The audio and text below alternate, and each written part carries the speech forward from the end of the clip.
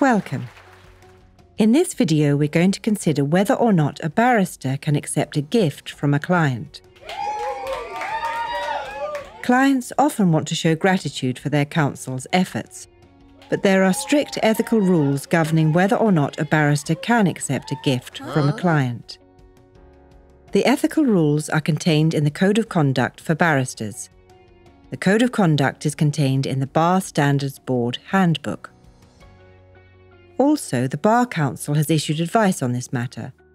The advice is called Guidance on Gifts and Entertainment. Let's focus on the Code of Conduct for now. The relevant core duties relating to gifts are: Core Duty 3. You must act with honesty and with integrity. Core Duty 4. You must maintain your independence.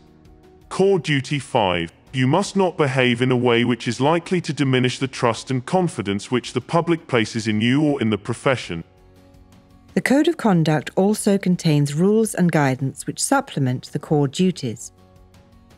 You are shortly going to be shown 3 short scenarios. Each of the barristers you see on stage is going to be presented with a gift from their client.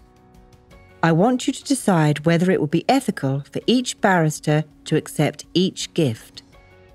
But first, you'll need to understand their ethical obligations. Please pause the video and read the following ethical rules and guidance. Resume the video when you have finished.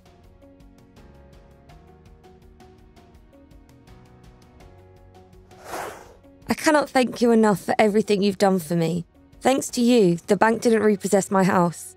I know you've already been paid for your services, but I'd like to give you a gift of £10,000 for all your hard work. Can the barrister accept the money? Thank you very much for your generosity, but I cannot accept the money. The barrister has acted appropriately by not accepting the money. You will recall that GC 18 prohibits a barrister from accepting money from a client, as this may reasonably be seen as compromising their independence, in breach of Rule 8. Now let's turn to the next scenario. Mr. Ferguson, I'm really happy with the way you've represented me so far. I'm confident we'll win this multi-million-pound defamation case. I thought you might like this car. I've got loads of cars and I'm running out of space in my garage. Can the barrister accept the car? That is such a kind offer, but I'm afraid I cannot accept your gift. The barrister acted appropriately in refusing the gift. The work for the client is still ongoing, therefore, there is a greater risk that any gift will undermine the barrister's independence, or be perceived by the public as doing so. Now let's turn to the final scenario. Thank you so much for representing me so competently over the last 3 years.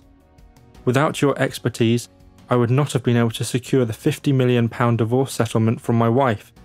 My wife has told me she is not going to appeal the judgment. I would like to present you with these Cartier diamond earrings as a token of my appreciation. I know that barristers have rules about these sorts of things, but the earrings were quite inexpensive.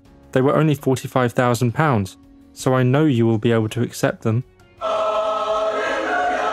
Can the barrister accept the Cartier earrings?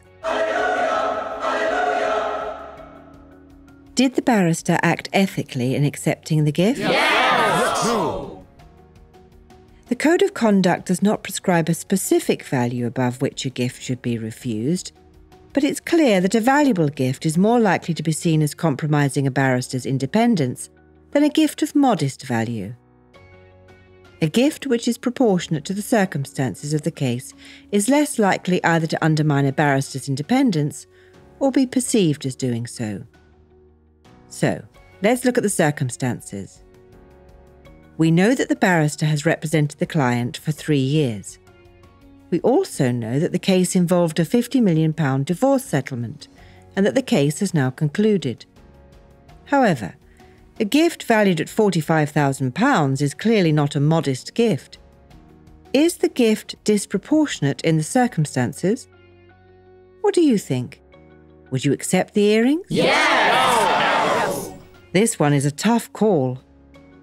I'll leave it to you to decide.